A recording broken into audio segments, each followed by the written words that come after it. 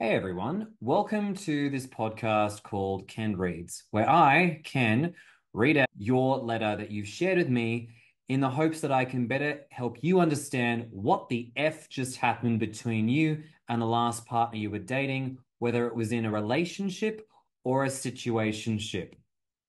I look at these experiences from the lens of attachment theory. I don't just come up with thought terminating cliches like, they're just not that into you, or if they wanted to, they would. While some of those phrases might have their benefit in other dynamics, I try and look at this from the lens of, is there perhaps an insecure attachment issue that's at play in these particular dynamics? And though I am an Australian counsellor, I am not someone who is going to be responding to these letters as if I was with a client. I'm here to provide validation, yes, but I can't provide any diagnoses on these. So even if, a lot of people might understandably hear this and be like, well, that sounds like a narcissist. At best, I'll probably say, sounds a bit narky. I probably won't go any further than that out of respect to my ethical boundaries in regards to what I can and can't do. If you find this of benefit to you, fantastic. That's what I want. And if you want to submit your letter, you're very welcome to once there is obviously availability per month. And I'll happily read out and share my own 2 cents as to what I think has gone on in your dating experience to offer you a sense of validation for what you've been through and also to give other people listening a chance to feel like maybe this relates to what they've also experienced as part of collective healing. So, with that all out of the way, let's dive in to the latest letter.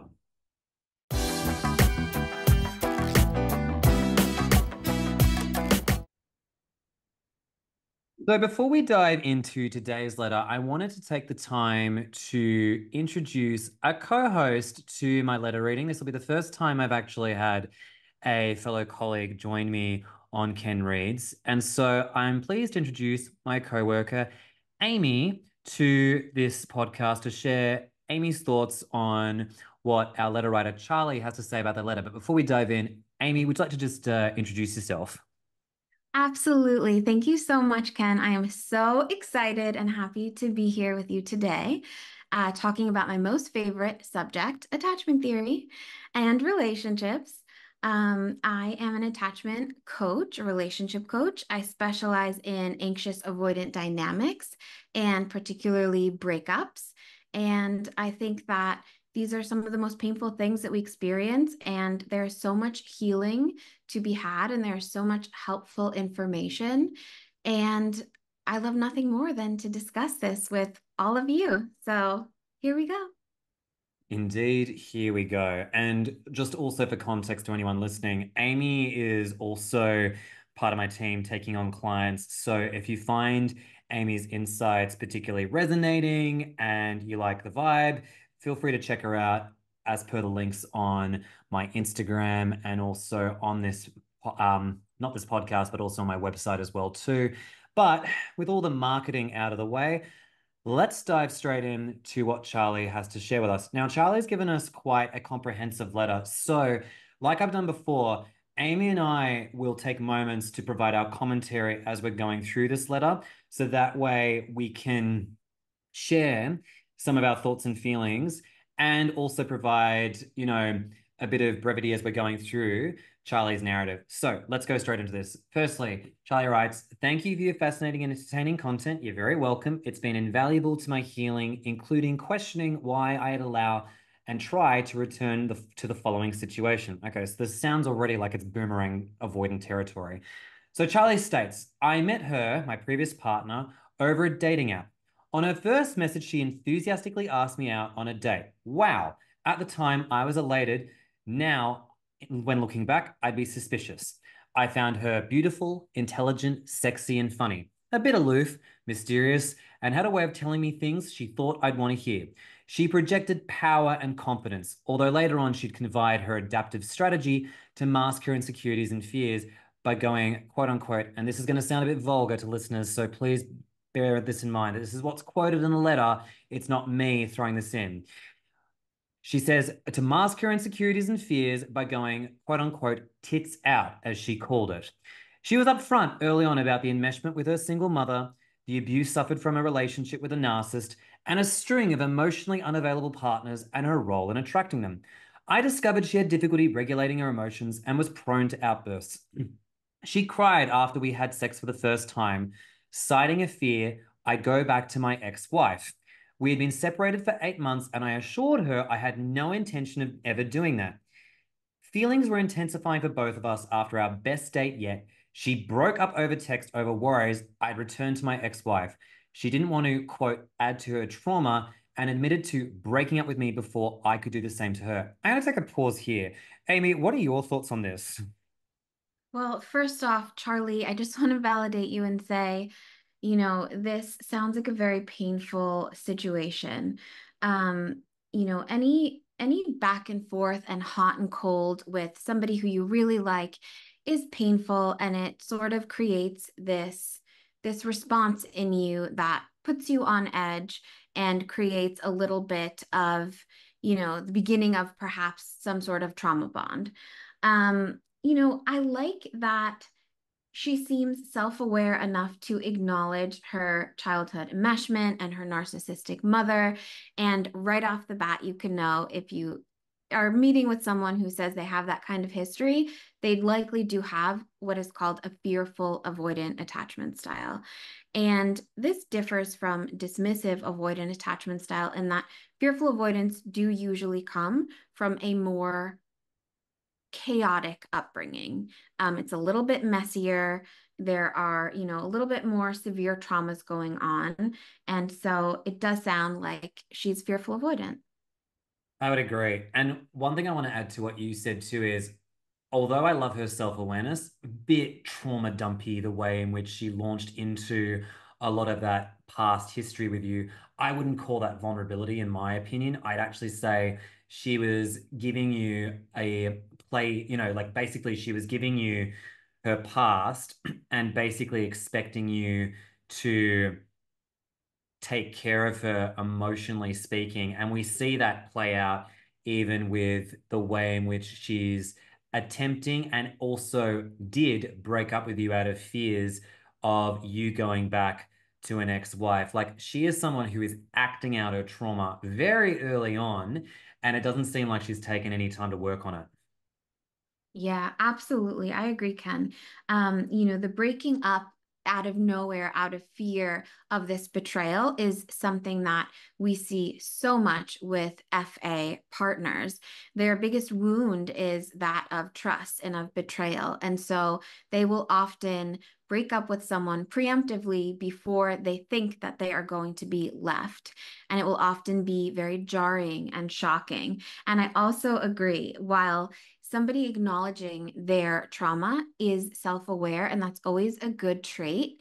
When this sharing of these deep personal traumas happens so early on in the dating phase, it can definitely be a little bit of a pink or red flag, and it can definitely be categorized as trauma dumping, which is different from healthy vulnerability. Completely agree. And I think to distinguish, healthy vulnerability would be where you'd say things like, I feel like I'm having these insecurities around you returning to your ex, and I have these urges to break up with you that I don't want to act out on because I know that would be incredibly dysfunctional for both of us.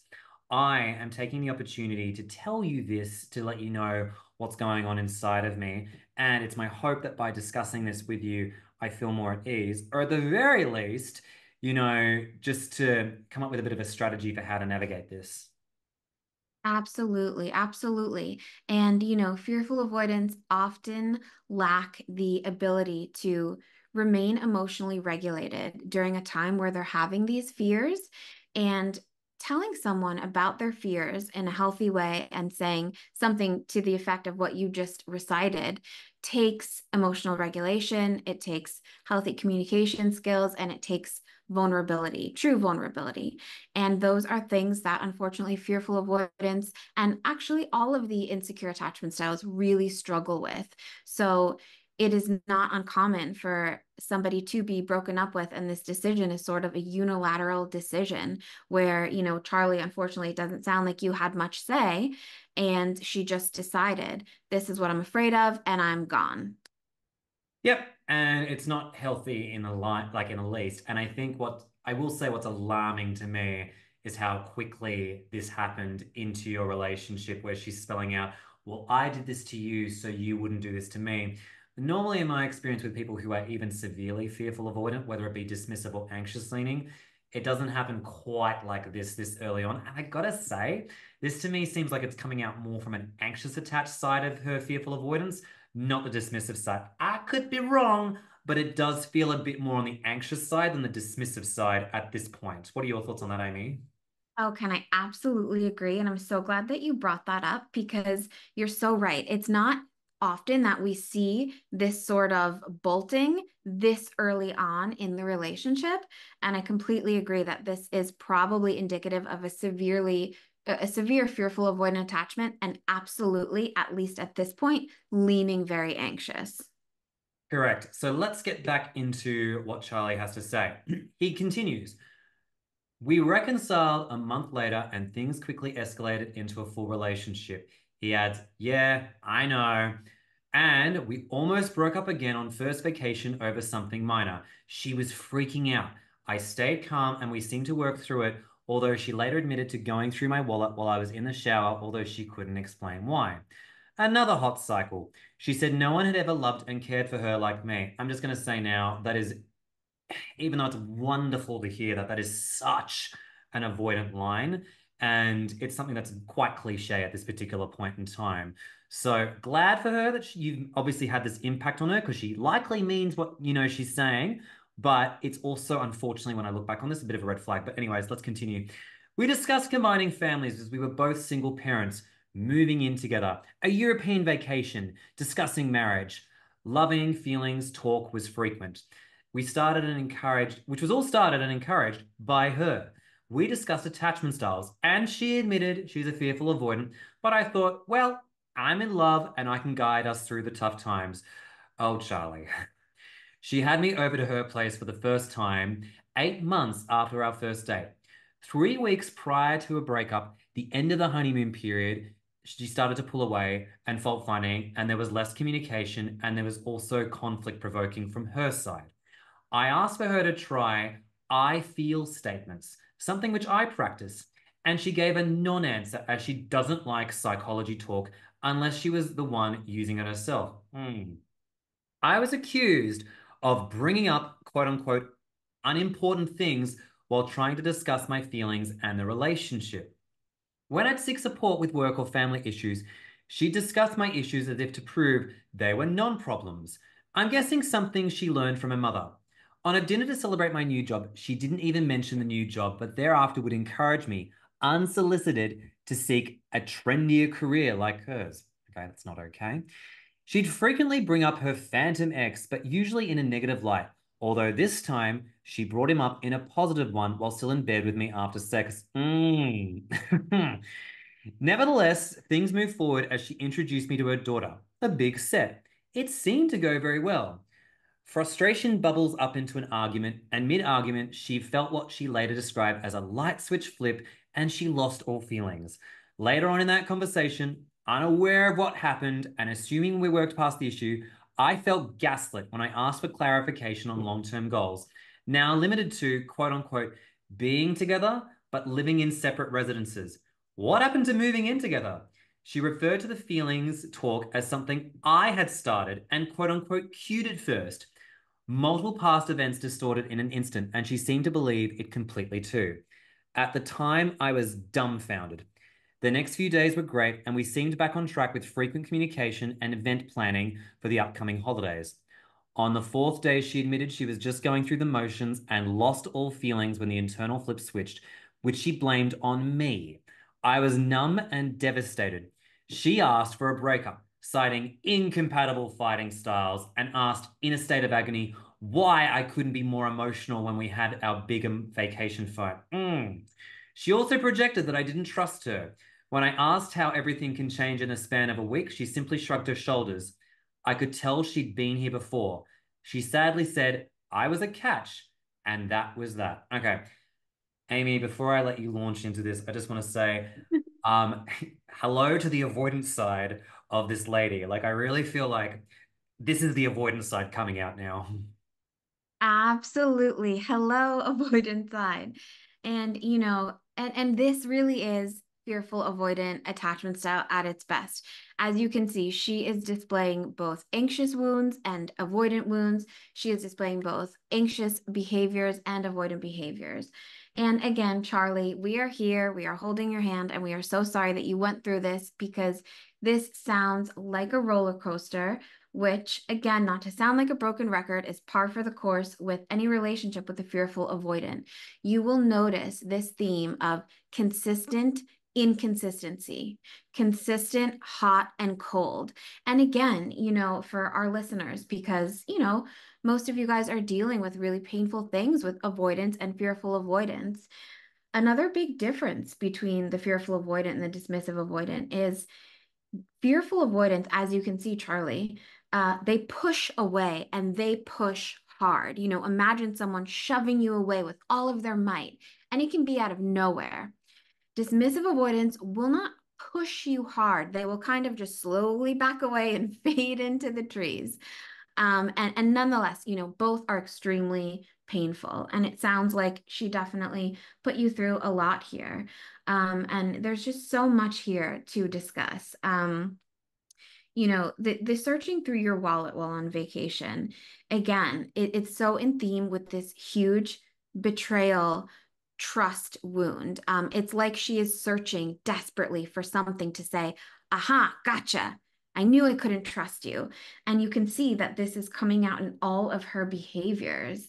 Um, you know, I also have to say, I really don't like that she was invalidating your job while at dinner. To me, that is very manipulative. And I know it is probably coming from a place of wounding. This sounds like a dismissive, avoidant, or more avoidant coping mechanism, which is called flaw finding or fault finding. And what is happening here, likely, is that her feelings are intensifying.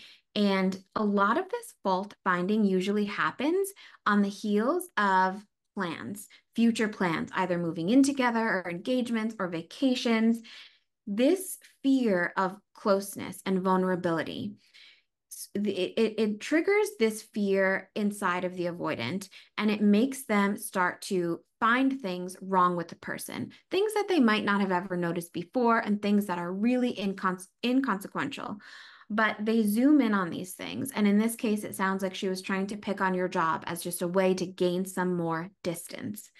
And it's really unfair. And there's nothing wrong with whatever job you have, I promise you. Another another, tactic or strategy I see here, which is extremely common with fearful avoidance, is that she did not appreciate the psychology talk when you try to healthfully bring up matters in the relationship. You were using I statements. I'm sure you were approaching this in a kind and calm and curious way. And that is amazing. That's always what we want to do in relationships, approach with kindness, compassion, and curiosity. And when you are met with her saying, I don't want to deal with this psychology talk, and you notice that she only doesn't want to deal with it when it's aimed at her, Hmm. that to me is a huge defense mechanism. And unfortunately, it is manipulative. Do I think it was intentionally manipulative? Probably not. But that is her sort of fear response coming out. And I think what that is basically, and I say this lovingly, having an FA history myself, she does not want to be held accountable for these very obvious, unhealthy behaviors that she's expressing in this relationship. What do you think, Ken? I completely agree, and I want to actually compliment what you just said there. I do find it deeply ironic that she was all about telling you the psychology of her history, her narcissistic mother, the enmeshed relationship she had with her, how she's a fearful avoidant when it was on her terms. But the minute you decide to talk about this, I don't want to discuss this psychology talk. It's like, oh, so you get to have your cake and eat it too, but you, Charlie, aren't even allowed to go there. Not okay. This is very hypocritical behavior. And I also think, too, it's interesting how she was the one to initiate the conversations around feelings, emotions. It's very much, she's controlling, not by intention, I think, but more out of fear, the intensity of the relationship.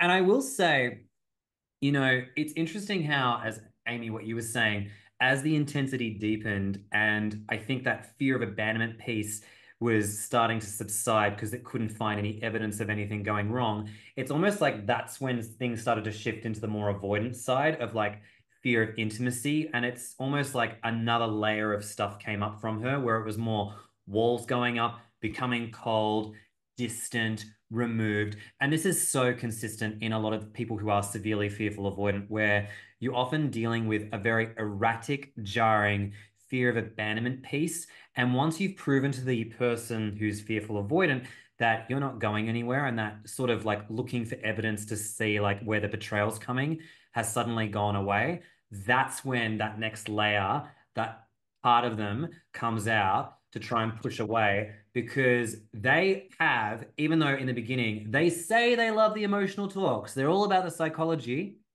they're not really. You see, the thing is that for a lot of severe fearful avoidance, they do not like feeling their feelings. They think vulnerability is weakness. And even being able to express stuff, which they said to you in the beginning was the way they like being communicated, they really don't like it themselves. You got to remember too, according to her, she had a narcissistic mum. Chances are she survived by being very tough as nails and not having to deal with emotions, probably because anytime that was a theme that came up, it was too hard for her. So the fact that you've actually gotten to this level with her suggests you actually got quite deep. And it sounds like the way she was loving you is probably just the way her mum was loving her. So you're getting that side of it. Oh my gosh, Ken, absolutely. And that's something that we always have to remember when we're in these painful experiences. The way that we show up in our adult romantic relationships is going to be such a mirror of the way that we were loved in childhood, just like you said. And, unfortunately, coming from a background that included enmeshment and, a narcissistic parent, that is very chaotic. And, we're speaking so much about the fearful avoidant wounds and the anxious and dismissive wounds.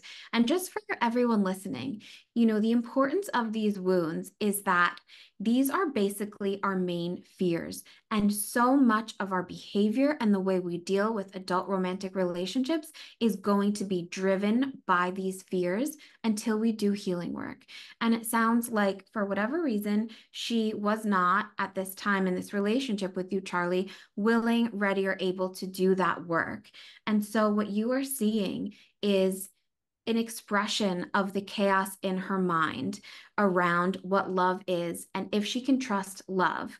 And so we talked about earlier that one of the main fearful avoidant wounds that is very present here in what's happening is this fear of betrayal. Now, what we're seeing in this later part of the letter is the expression of the second biggest fearful avoidant wound, which is this fear of being trapped. Now, you might be thinking, Charlie, how can she feel trapped? I'm telling her that I love her. We're making these plans. This is beautiful. We have this amazing connection and this amazing love.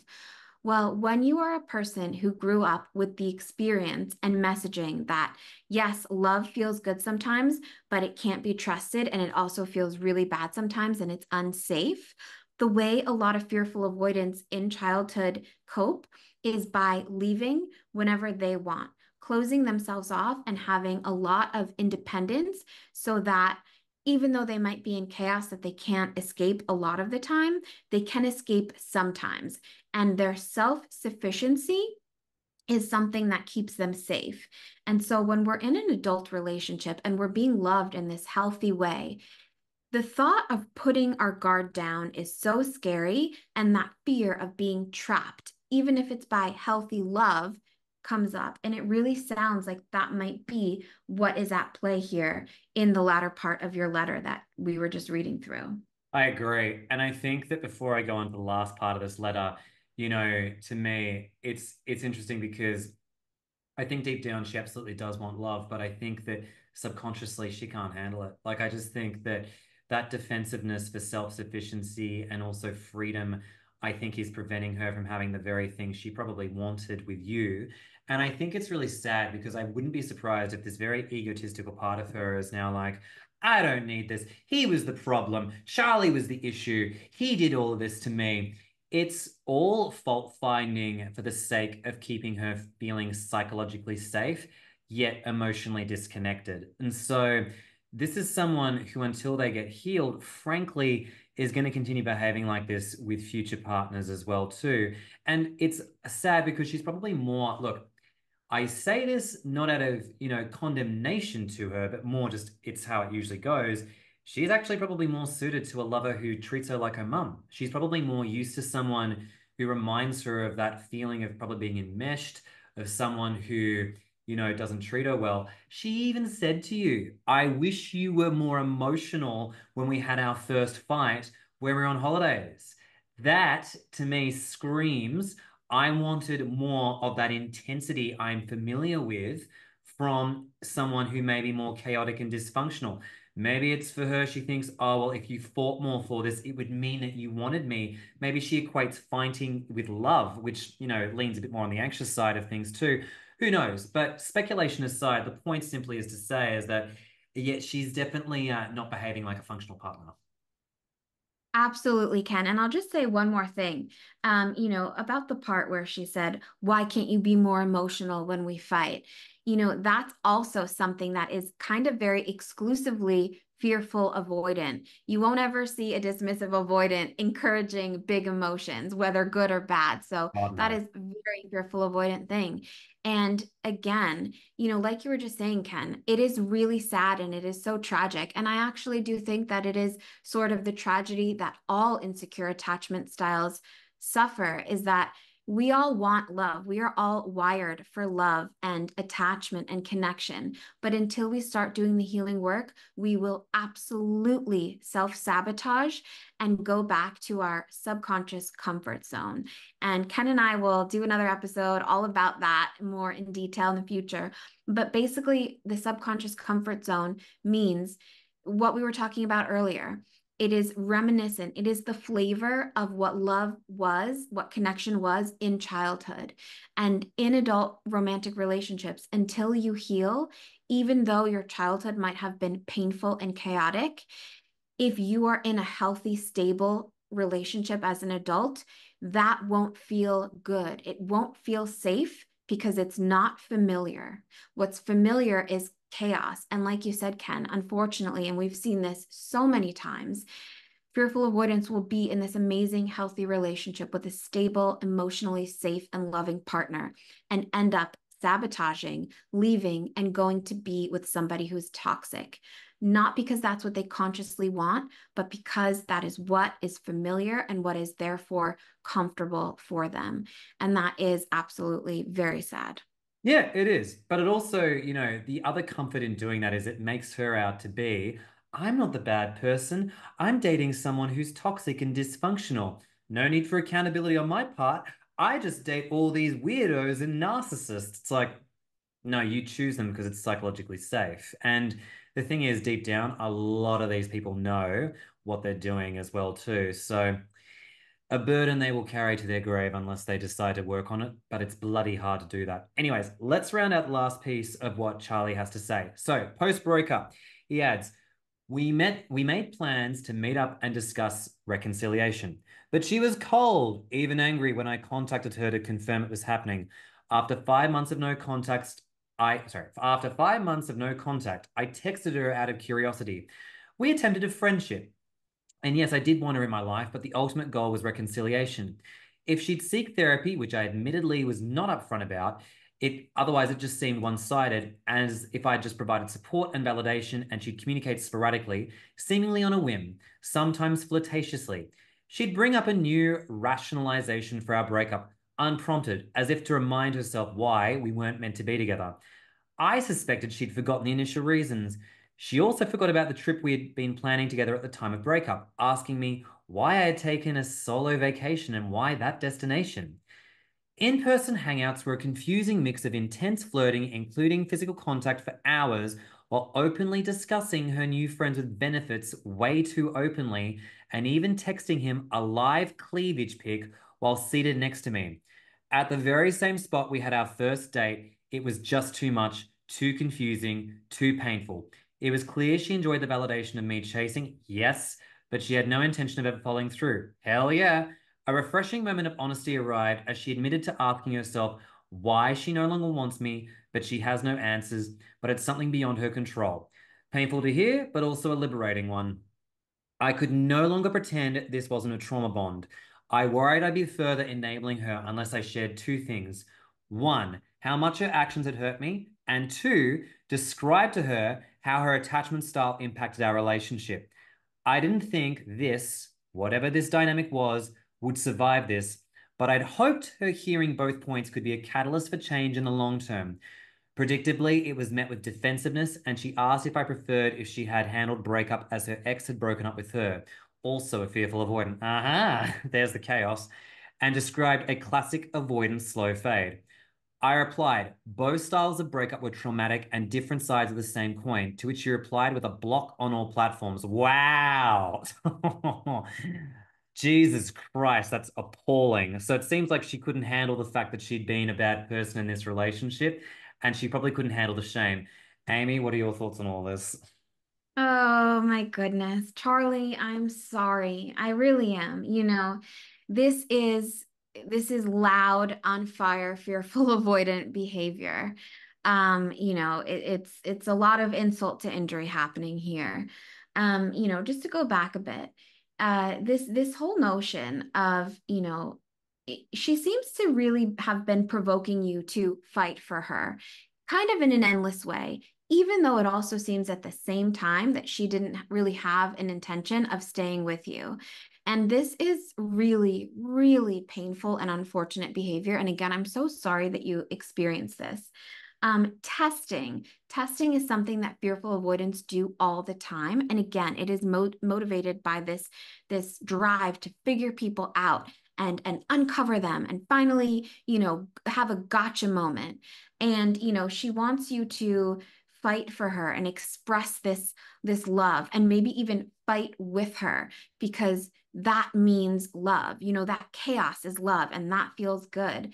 And I just want to commend you for not giving in and not, allowing the cycle to perpetuate, because if you enter into this cycle, as you might have experienced, the longer you stay in it and the longer you play this game, the harder it is to get out and the more and more you lose your sense of self, because participating in this cycle, it really wears you down and it actually creates this sort of feeling of an addiction in your brain with this constant hot and cold intermittent reinforcement. So a lot of these things are going on. I will say these behaviors from the insecure attachment styles, although I do believe that these behaviors are coming from a place of wounding and most people aren't trying to be emotionally abusive, sometimes that's what it can be, and we can feel emotionally abused. That can be our experience of it.